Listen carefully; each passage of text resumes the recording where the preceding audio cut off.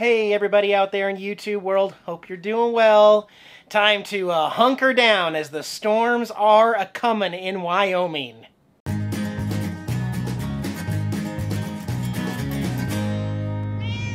Uploading this video with some pretty good mobile Wi-Fi through Nomad Internet, link in the video description if you need a mobile internet solution. Getting some TV channels here through satellite, and I am camping in Wyoming, up here on the bluff.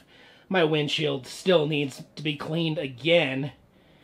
Oh my gosh, it's beautiful. Let's go outside. It's just super windy and stormy out there. I have the best microphone money can buy, and it's gonna struggle.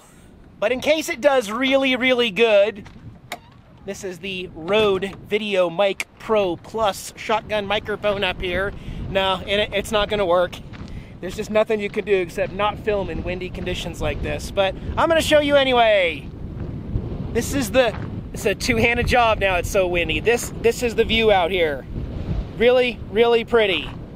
Really windy. And this is the calm before the storm because, ladies and gentlemen, is it coming or what? Oh my gosh, you can actually see, the rain starting to drop and pour over here. That's coming this way. So, $10 a night here, no hookups, nice views, a secure, safe spot to survive these massive, incredible thunderstorms coming tonight, and maybe I'll share some of that if it starts to happen before it gets dark. For right now, I'm gonna stay inside. Looks like you got the same idea, right? I like your thinking. Good plan. I did stop at a thrift store and get a couple Mickey things to add to my collection. Some Mickey Mouse slipper shoes that say Mickey Mouse embroidered on the side. I got Fantasia on VHS. This, I honestly did not know what it was. I took a chance because it was all taped up with tape and a price of $3. And I said, I'm going to take that chance because it is definitely Mickey. Well, turns out, if I can figure it out one-handed, it opens up and holds stuff, like little compartments. I mean, it could be a fishing tackle box. It was probably for like some kind of hobby supplies or something like that, but maybe I can put some Mickey collectibles inside it. Anyway. But if I don't slow down with the Mickey stuff, I'm going to fill every compartment underneath my bed before I even get back to the house this November. All right, Eric, cool it. No, I'll just ship a box to Sean's shop every month of all the stuff and pick it up later. You pooping? Looks like you're getting ready to poop. You want me to give you some privacy? You gonna think about it for a little bit? Okay, good luck, man. All right, buddy. Yeah. By the way, people ask me about this sometimes. It's the kind of discreet litter box. It's called EcoFlex. It's available on Amazon. I put it together a couple years ago in Yoda, and it's one of my favorite pieces of furniture in here. Really easy to clean and open up. He's like, Dad, I'm trying to poop. All right, go ahead and get your poop on. Really easy to clean. It looks good. It acts as a shelf. Holds some stuff, and I like it. Look how dark it got out there. The rain has just began. It's light right now. Can hear some thunder off in the distance, too. Are you scared, Jax? You're not scared? I'm kind of... Okay, well, I'm kind of scared. Thunder and all, you know. They'll get you. They can get you. Yeah, it's just dark and gloomy out there. We're going to be okay, though. We're going to weather this storm and get back on the road tomorrow, okay? Alright. I just can't get over how dark those clouds are over there. Those look mean. Alright, and the rain has let up for a second here. The wind is still here. If you don't know me by now, from watching my channel, it's important to note that the heat and I do not do well. Sorry for the wind. Cooler temperatures most often means more rain. I'm from Washington State, so I know all about that. So I'm more comfortable in these environments, and that's why I'm looking forward to a very chilly summer. Really looking forward to it. The sign on the highway said 60+ mile/hour winds.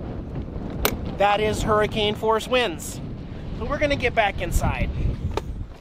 But yeah, that's the price of a mid-70s for a high summer. All right.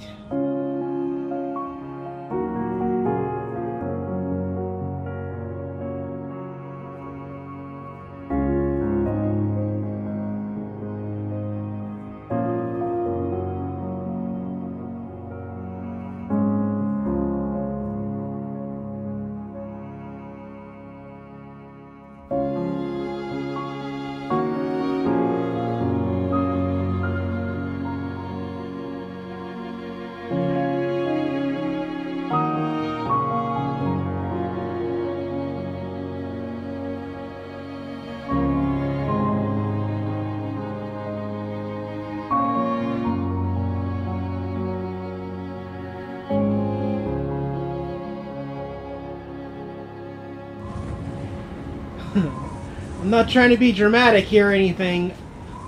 The RV is really rocking. I mean, the stabilization of my camera is going to do a pretty good job, but... Can you hear that?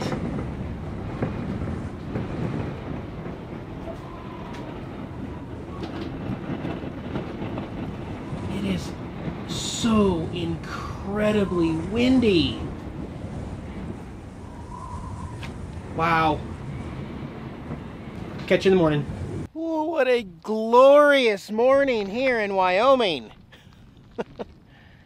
Ironically, despite all the beauty around here, last night was a rough one for me, guys. It was like sleeping through a non-stop hurricane. I did not sleep good last night. I know I'm going to end up going to bed early tonight. Usually those high winds go away at night, and they're only there in the daytime. Exact opposite out here in Wyoming. It does make it a little difficult to RV in this area, but I knew it was coming. I knew what to expect. I came out here knowing it was going to be really, really windy. So today, I'm going to pack up, head up into Montana. Forecast is calling for some more rain in Montana. But comfortable temperatures, right about 70, 72 for a high today. You guys want to come with me and we'll go travel a little bit? Are those mountains over there? Like actual mountains, finally? It's been darn near a year. Yeah, not only are those mountains, but I see snow. There's snow-capped mountains over there, guys. Oh my. If you're not familiar with what it's like driving an RV over these mountain passes over here in the west, it takes some getting used to for newbies. I grew up over here. I have crossed these mountain ranges dozens and dozens of times in RVs before. There's just no rush. There are going to be times when the speed limit is 80 miles an hour and I'm going up an incline 35 miles an hour in second gear, struggling to even make it up. But you will make it. You will just be a lot slower than all of the passenger vehicles. Let me pack up a few things, feed jacks, we'll hit the road, guys. Come on, rain, hold off a little bit longer for me, and then you can rain as much as you need to keep this place green. I have made a stop here in Sheridan, Wyoming, at the Sheridan Rest Area Welcome Center, or AKA RV-friendly place. They have potable drinking water, they've got a dump station. I am planning to do some boondocking, so I will absolutely use the free dump station and top off my drinking water so that I can be good for a little bit. I love the Northwest. Well, Wyoming isn't really the Northwest, but nearly 50% of all rest areas in this area of the country have this free dump station.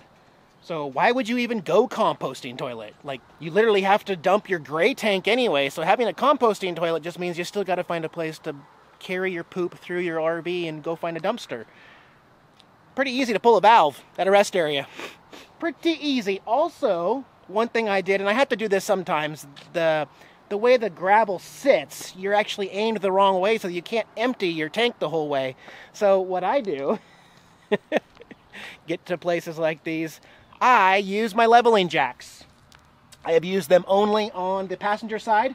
Not only have I leveled out the RV, but I pushed it a little bit more on manual and tipped it a little more even.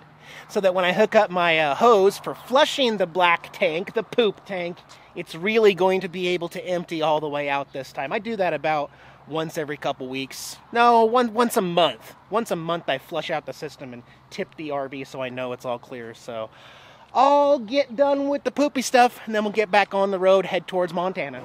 Looks like the sun has set, and it's just getting dark. No, it's just the storm coming. I'm going to turn the windshield wipers on, even though I know the bugs are going to ruin the... that did not get any better, Eric. Well, if I find a gas station or something, I will wash the windshield once again, just to get 1,000 more bugs on it. Kind of hard to see out.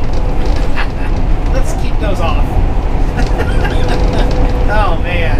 Actually, I forget sometimes when I start editing, I forget that the wide angle doesn't really show all the bugs and imperfections that I see. And unless you're watching on your super high definition TV, you probably don't see the thousands of bugs, but they're there. We're not in the mountains yet, but we have been going like straight uphill for like 4 miles here. We're finally getting to the top here.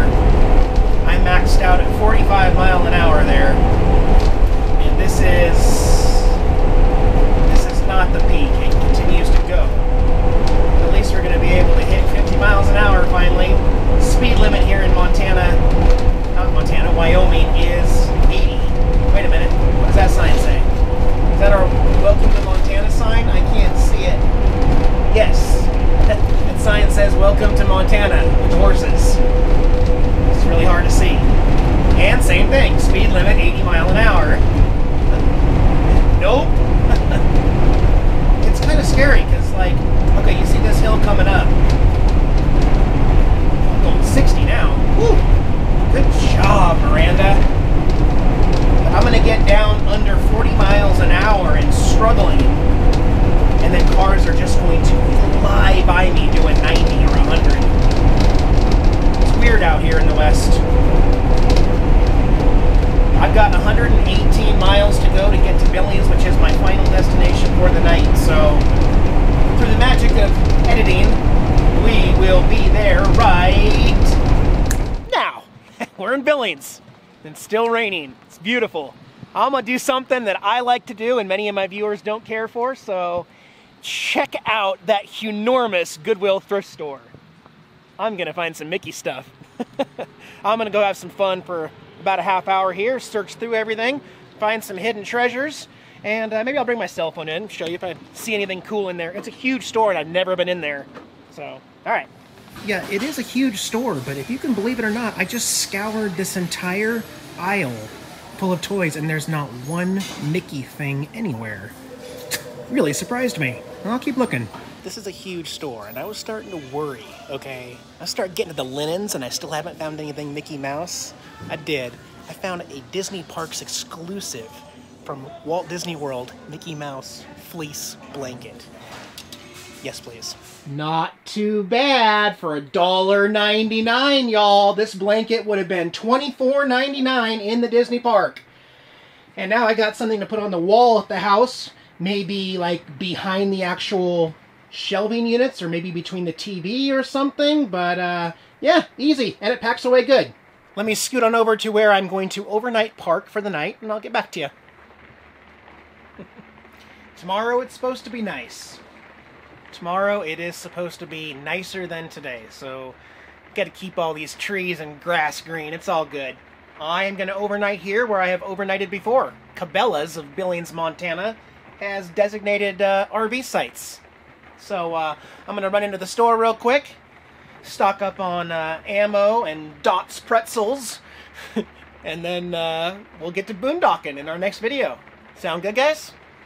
All right, well, thanks for being with me on this crazy traveling vlog once again. We're making progress. It is 53 degrees outside. Might have to get a jacket before I go inside, actually.